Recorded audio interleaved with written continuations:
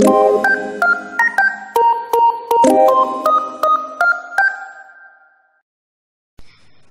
and welcome to the 9th episode of this fucking show. God damn it. When are we gonna stop? Anyway, yeah, I have two guests, as usual, on here. We have, my beautiful, very attractive co-host, Badger. Say hello. Oh, huh. And we have, King of the Furries, Ipquarx. Hey! Yeah, that's him.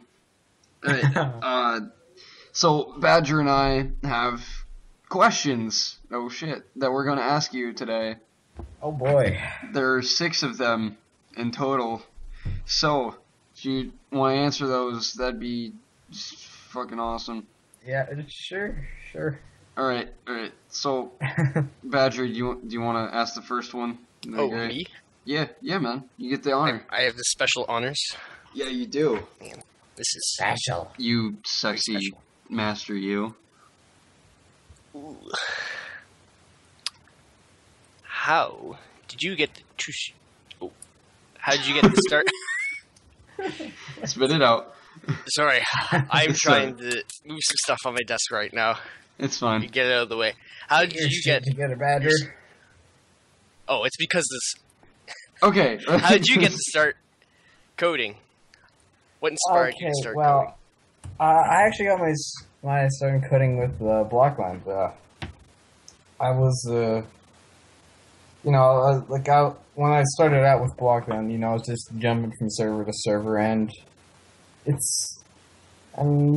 got to know some people, and I got my start in administrating the servers and stuff, and I believe my first start with coding was on a server called Yorktown 95 City RP, and he needed some stuff coded, and I kind of wanted to impress the other admins and show that I wasn't just some kid, even though I totally was.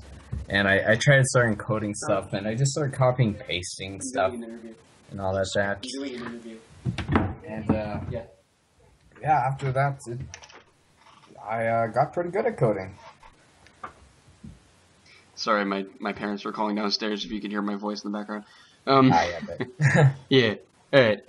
That's pretty cool. I think I've heard of Yorktown's server before, and I haven't been on it personally. But you said it was a city RPG. So you said? Yeah, mostly. It was a pretty good one, I think. Yeah, those are usually pretty fun, but I find them to be very tedious to progress in. But I was a kid. Whatever. Yeah. I mean, I guess that's just how it goes. Did you ever go on iBands by any chance? Back when he was around? Yeah, I funny story, I even got into the beta version of IBAN, of what was going to be IBAN's new city RPG. Oh, that's sweet. And it was pretty cool, except the city was only 128 studs wide. It was an absolutely tiny ass town, and it was just ridiculously small. And it was no fun at all because it was so tiny. Wait, so it had no room for expansion? Basically none, no. Wow, that's stupid. Walled off That with just sounds like a circle stuff. with a police station and a jail, and then a park to shoot people in. Yeah, pretty much. Yeah, that's it. Well, that's basically what it is anyway. Yeah, in Exactly. a nutshell. It's just criminals going around and just killing the shit out of people, basically. Yeah, that's what I hate about city RPGs. It just goes into a DM, and Yeah. that's just not the point, It's like, oh no, I have a bounty. Oh no, I'm a gang leader. Just do what it's made for instead of just causing shit all the time. I'll notice some players, they'll play in a group as a joke, and they'll actually start something serious as a joke, but then it's sort of they just kind of start going around killing people and then holding up somewhere, and the cops keep trying to break into their mile-high fortress. Oh god. Yeah, I remember several times that I'd have to abuse corner jumping to try and get into some bases and wrestling guys. I've never been one for the criminal style. I always like the wrestling them. It's more fun. Didn't Plornt at one point he hacked or something? That's a bad word to use. Hacks. But he just increased his wood cutting speed or whatever. I don't know. So I saw a drama about it a while ago. Weird. I don't remember that. Maybe he was using like a bot or something. Yeah, probably. I think it was Plorn. I don't know. I don't remember who it was. Some IP name. I know one guy who actually made a bot in C++. That was pretty ridiculous. I don't think he ever got banned for it though. All right. Next question. Is that good? Yeah, sure. All right. So, Ipquarx, what turned you on to Blockland, if you know what I mean? Oh boy. Well, basically, like a long time ago, I was kind of addicted to the computer, and I gotta say, I still mostly am addicted to the computer. I was looking for new games to play because I had gotten sick and tired of Roblox, and I know how cliche that sounds, but it's absolutely true. It was terrible. Dude, I played it in my early days too.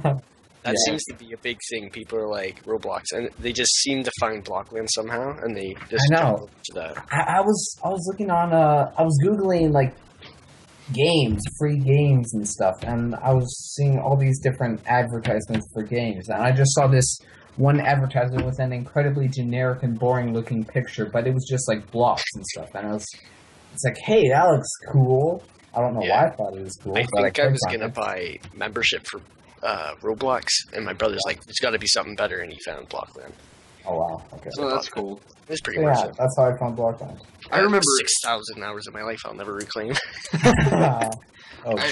I remember exactly what happened for me to find this game. I think it was like I was done playing God damn it, Roblox. I was done playing Roblox as well, and I remember just being like, oh, are there any other cool block building games? Like, and I went on Google and I searched block building games. Yeah. And Blockland was the first thing that came up, and I'm like, Mom, give me money, and then she paid for it, and then I didn't pay it. Like I bought the game, and I had a low key, well, not really that low, 18947, but like I didn't play it for 8 months, and then I started playing it again. So I've been here ever since. Oh man, yeah, I remember like begging my parents to get it for me because I was like, "Oh my god, this looks amazing!" And oh boy. Well, I remember the demo just like creeping me out for some reason. Like creeping you out? What? I don't know what it was about it. It was like the shape of the characters, and there was no chat there. There was no interaction with anyone else. It was just building and void. Yeah, it was just void. I was in the bedroom, and I'm like, where's this place is so empty. Yeah, like does anyone live here? Like there's, and it just I remember being freaked out by it, and eventually I bought it, and it was cooler. So, you know. Yeah. My first build was on the slopes, I think. I made a tiny tower on top of the... Oh man, the slopes were amazing. I remember building a DM on the slopes, and it was just like a bunch of big red platforms with the default window on them. But you just like jump up and shoot rockets at each other. It was sweet. It was awesome. Cool. So, you know, it was one of those I remember all the ski courses they made. Oh man. I love and all the ski village RPs. I don't think I was around for those. Oh, but that was Well, it wasn't like specifically ski village, but there's a lot of family RPs like just on the slopes. Oh, so there were family RPs back then too? Oh yeah. Family RPs were like they're like there archaic. pretty much. Okay. I think the very first server that I ever joined was a family RP, and they banned me for having a 9K ID. Just goes to show how old this game is now. I know, right? I feel so old. Yeah. Now with like almost 200,000 IDs. Yeah. All right, so I'm gonna take the next question because I feel like I can ask it in the best way. Okay. So Ipquarx, yes. Why the fuck are you a furry? That's... Oh boy. Oh boy. I'm not proud of being a furry, I'll be honest. Really? Is any furry? I don't know. I know one guy who's like super absolutely like totally furry pride and shit like that. Okay. And that guy is the guy actually originally got me into it. I don't know if you know him, but his name on Blockland was Raikuta. I know him. I know him, yeah. I'm currently talking to him. Oh, wow. Okay. Yeah, I'm just like, hey man, I gotta go do something. Didn't you work on the Play games Narg with him all thread? the time. Well, he worked on the Narg add-ons thread with Nexus. Oh, yeah, that's right, yeah. Yeah. And, man, he really got me into it, because I was on his server one day, and I was going out to all these servers, and I had, like, a bunch of private mods that people had given me, and I was like, dude, I'm gonna trade admin for private mods everywhere. And I eventually managed to talk him into giving me admin for some private mods and stuff. I mean, I was the worst admin ever, but he still let me off for some reason. Private add-ons, if you know what I mean. I know, right? Oh, boy. Sending you those Satin Minions prints. You know what I mean? Do you remember when Zealot posted those? McZealot, or was that Zealot, or was that like Lord Tony or something? Because I remember he posted an add-on in Decals and Faces and Prints, and it was like images from Satin Minions. Oh boy! And it was like out there, and everybody's like, "What are you doing?" And I picked it up right before it went away. Yeah. So I don't think I still have it, but I was proud of myself for having this add-on. Oh boy! And like I watched the interview that you had with him now, and I gotta say his description is pretty damn accurate. You just get into it, you don't know why you're doing it, you just keep clicking and clicking, and eventually, fursuit just sort of blends into your body, and you become furry. That's like the best description I've ever heard. Sounds like some kind of horror movie. Yeah. Sounds like Freddy Fazbear's Pizza. Wow. Have you guys ever been to Five Guys, and you know how they have those little papers you can draw on? Oh boy, I'm a Canadian. We don't have those. We have those here. Five Guys I've just never been to one. Oh, the Five I'm Guys Canadian is in Canada? too. Yeah. Oh, well, I guess didn't know that. in Ontario, yeah, but I'm they not have like these little papers on the wall that you can draw on, and you pin them. There's so many, because it's like Five Guys or whatever, and it's a restaurant. Yeah. There's so many Five Nights at Freddy's references, and it's just like, stop. Five Guys in one cup. Yeah. Alright. I shouldn't have gone there. Alright. Do you want to take the next question? Me? Yes. Actually. Your avatar is toothless. Why? Why? It has no punctuation, so I had to add some of my own spice to it.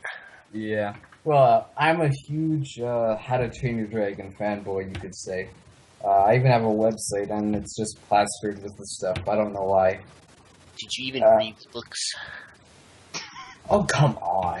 As a fan, the books are nothing like the movies. Excuse me. I just think Toothless is like a really, really cute character. I think it's a really nice character in general, and he's just cute and stuff. So, but the books are always better than the movie. Yeah.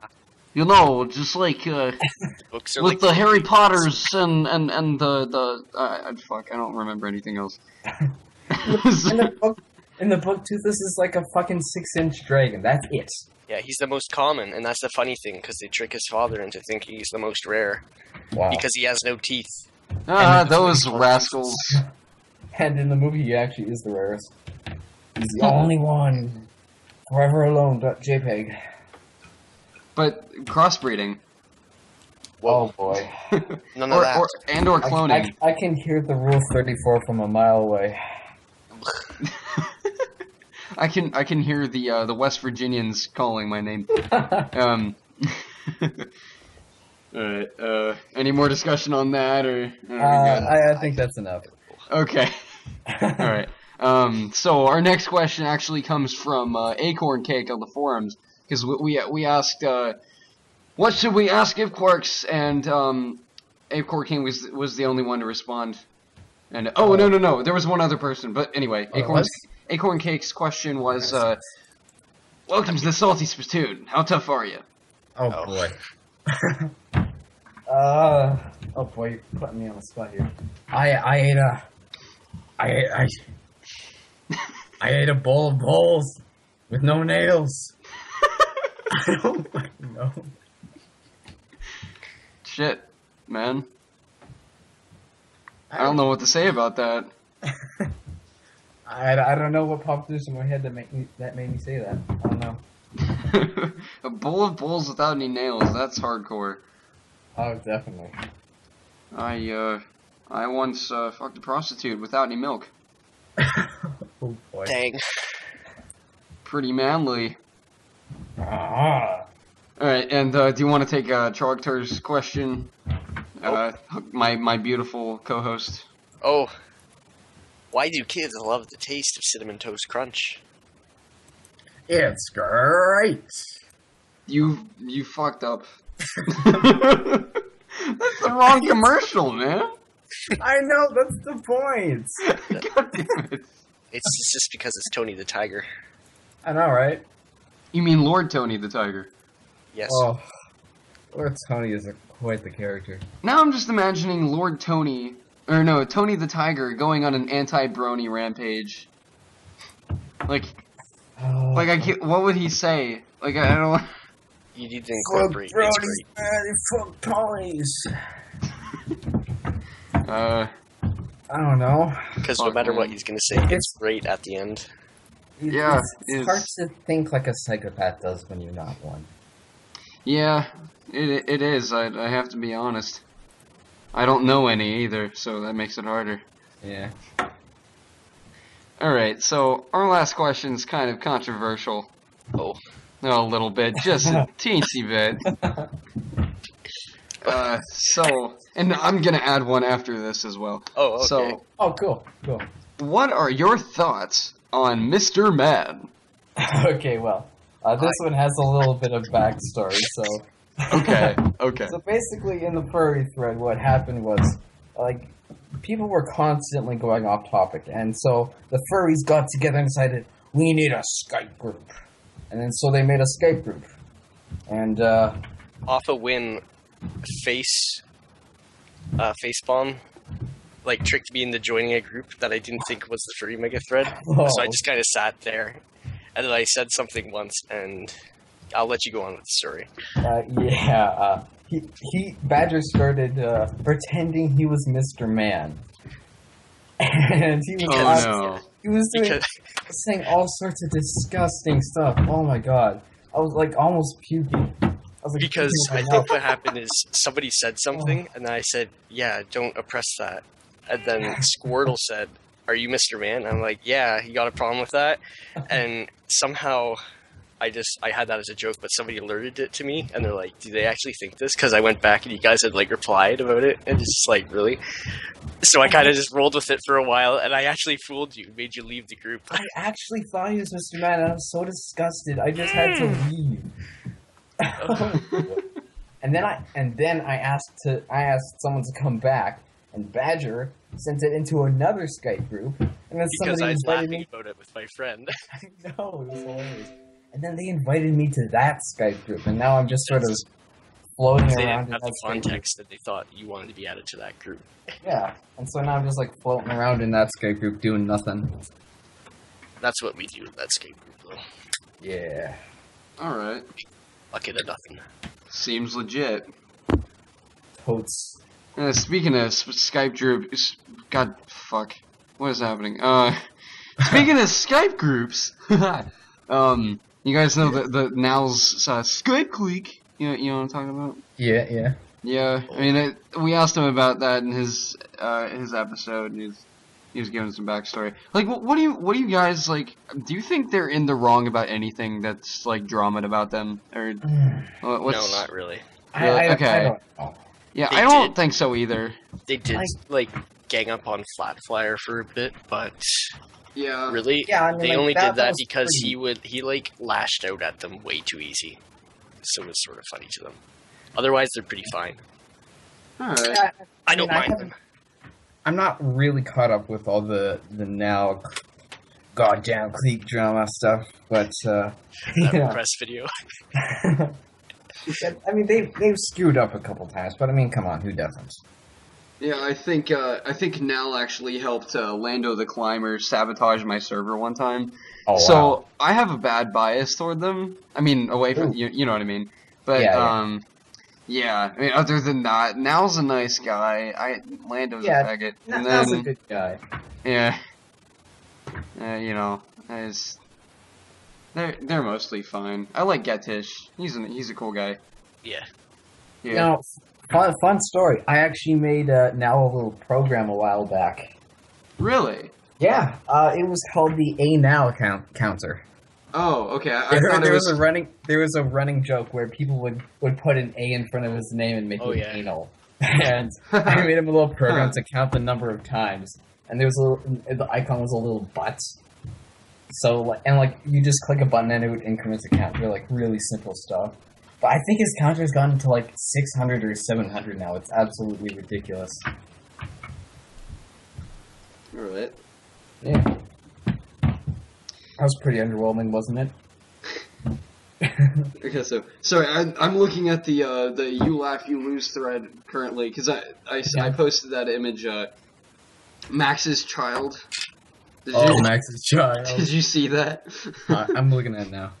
It's he was discussing how Max goes, sorry, I don't masturbate to drawings of Japanese girls in school uniforms. And Frequency posts, right, you masturbate to handbags. Sorry for the confusion. And so I just posted this image drawn by Kahutek. It's actually a Brockrand comic. Yeah. It's Max's child. Here, I'll send you guys a link to it. Alright, cool. Here, Hutek is a very good man. Oh, he's a genius. He's such a genius. I have so much respect for that guy. Have you seen his face packs? Yes, I actually have. Oh. I have it. I have the Zen of Brockrand. Brockrand face pack. Can you stop at the 8-month-old joke that's being beaten to a pulp? It'll never get old. Max is. Oh god, Max, I don't know about him anymore. I just don't care. He's not worth caring about anymore. No, he's not. He isn't like controversial or anything. He's He's just old shit. He's just a teenager, you know? He's going through his angst stage. He's going through those puberties, you know what I'm saying? Yeah. There seems to be a lot of formers like that. Only a few of them stick around, though. Yeah. Like, Watson made a comeback, apparently. Oh boy. The guy who played as Miss Terra, yeah. It was I so got obvious. so It's just fooled like, by hey, that. I'm a girl. It's just like, no. Okay, guys, do you mind if I give... to, like, rub that around? It's like, nope. Yeah, well, do you guys mind if I give a bit of backstory about that whole fiasco? Yeah, go ahead. Okay, because, like, I had been talking to Miss Terra for, like, 2 weeks before that whole incident happened, and he had me completely fooled. Like, I thought, like, he played as 2 different people.